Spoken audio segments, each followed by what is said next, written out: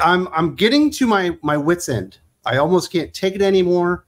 The lack of quality across the board is driving me insane. This week, we're not even going to have a best of the week video because there's really nothing to talk about. There's maybe 2 or 3 comic books that I would even consider recommending to people. That's how shitty this week was. And it really all starts with Marvel Comics. Where Marvel Comics goes, the American comic book industry goes when it comes to superheroes and all that kind of stuff, and even the indie books.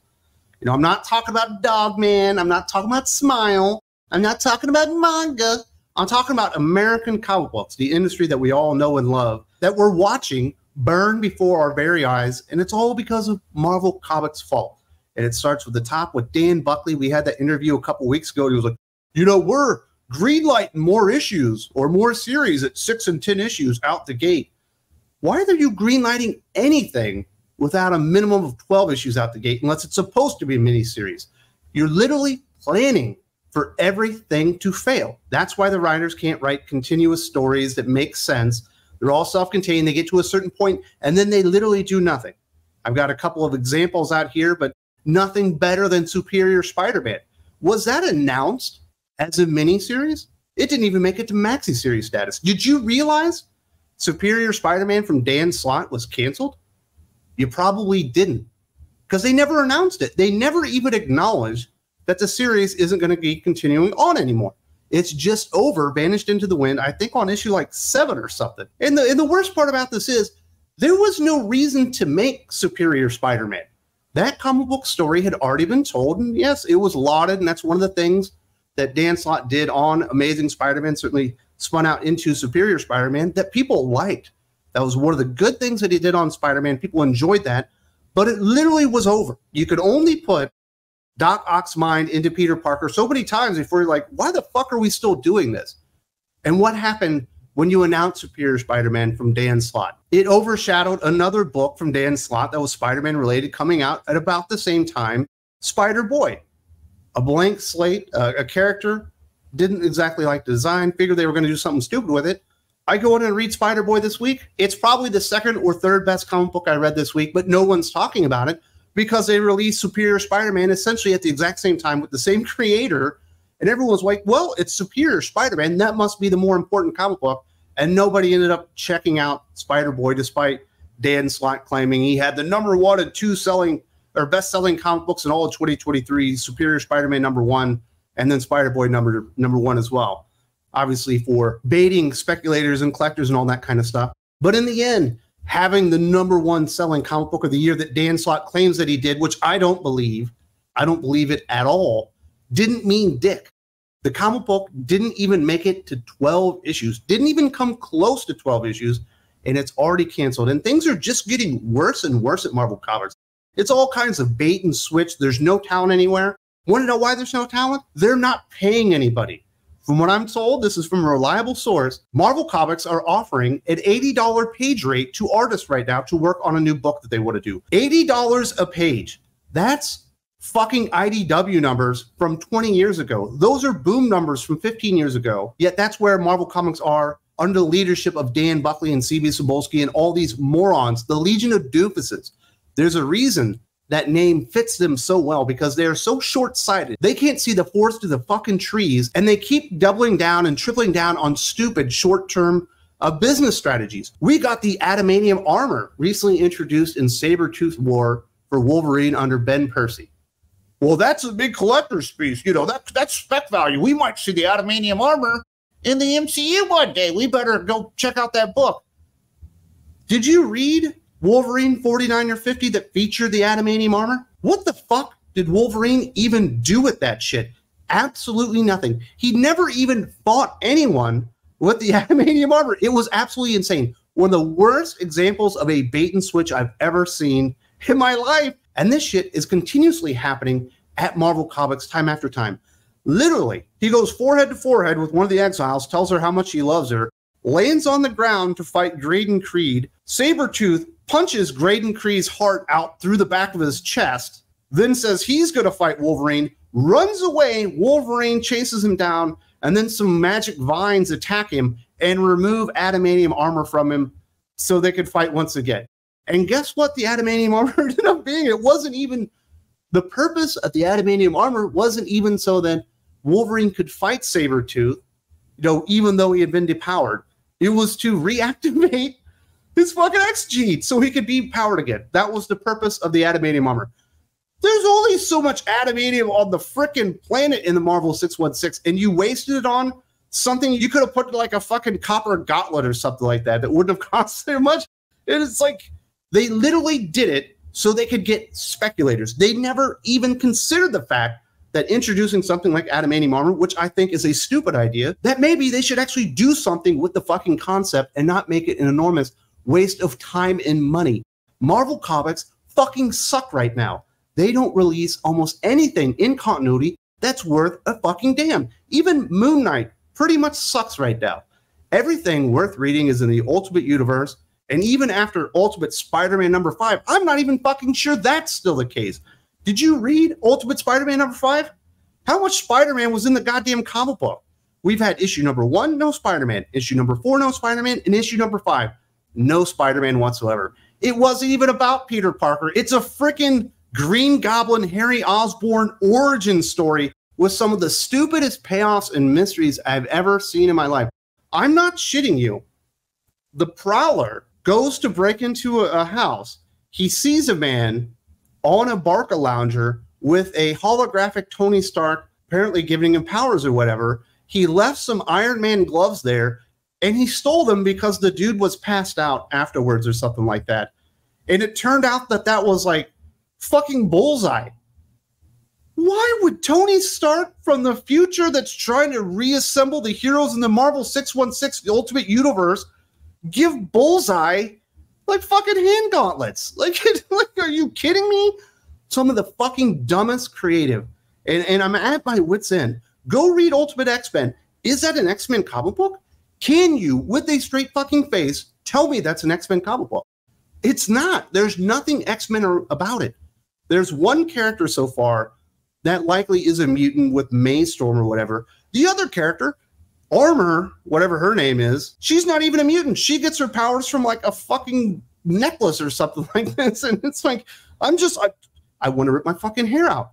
There are so many publishers out there that are doing cool stuff. You got Energon with Skybound. Conan the Barbarian under Titan is really cool and all that stuff. And people are responding to that because they're not going in on the gimmick. It's not variant covers. It's not variant interiors like these stupid Red Band things. It's not bait and switches every fucking time that they can get their hands on a character or an idea just to sell it to speculators. They're actually just going out there and telling really good stories. They went out there and found the best writers and artists that they could. They put them on the books, and guess what? People fucking like them. This isn't brain surgery. This isn't rocket science. You know what I'm saying? This is pretty cut and dry stuff. You take the best characters that you have, you go out there and you hire the best talent that you can, you put them on those characters, and people like it because they're going to do good, creative, new ideas. Nothing is new right now. The big event, Blood Hunt. We've seen superheroes fighting vampires. We've seen mutants fighting vampires. None of this is new, yet we're supposed to buy in on some 60-issue fucking event series while Marvel Comics basically destroys the American comic book industry by themselves and are now reduced to offering page rates commensurate with IDW and Boom and fucking probably Action Lab, if they're even still in existence at this point. Vault Comics and Valiant Comics can offer you a competitive page rate with some projects at Marvel these days. That's how pathetic these guys are. And Dan Buckland's like, well, we're going to get the price down. We're going to try to hold the line at $3.99 unless it's a #1 issue, it's a milestone, or we have a major creator on it. Well, they're all #1 issues at this point because you're constantly rebooting everything. Case in point, another stupid creative idea. A new issue of Marvel Comics Invincible Iron Man is conspicuously absent from the publisher's just-released August 2024 solicitations. And while some ongoing comics sometimes skip a month, it's confirmed it's something more. Marvel is ending Jerry Duggan's Invincible Iron Man ongoing series, and apparently as soon as July. While neither Marvel nor Duggan have made an official announcement, it would seem July's Invincible Iron Man 20 will be the series finale. They don't even care that they're canceling. Nobody is even mentioning, oh yeah, that Iron Man series that's really bad that maybe you liked, we're not going to do it anymore. They really don't give a fuck. And really, at this point, making it to 20 issues is like a gift from God to these guys because they can't hardly get anything past 6 issues. Why did you make Iron Man an X-Men character? He's not a fucking mutant. Why did he even marry Emma Frost? It did nothing in the end other than to add the X-Men villain Fei Long competing with Iron Man to make Sentinels and stealing his company. Again, another retread of a storyline. And it never added anything to Iron Man. It certainly never added anything to freaking X-Men. It wasn't a cool status quo change. It was just being fucking lazy because Jerry Duggan was like, well, I'm writing X-Men. I don't want to have to write an Avengers book and have to think about other kinds of continuity. Then don't fucking write the Invincible Iron Man book or don't produce Iron Man at this point. Another series that's just being rebooted for no reason whatsoever. Go in a different direction. Put a new fucking creative team on it. Who gives a fuck at this point? Because we know the next time you do Iron Man, it'll be lucky to make it to 12 issues. Look at the lineup for X-Men from the Ashes. Uncanny X-Men will be fine. X-Men will be fine. Wolverine will be fine. After that, I'm not sure that any of those fucking comic books make it to 12 issues. There's no way Nyx NYX ever makes it anywhere. There's no way Exceptional X-Men makes it past 12 issues.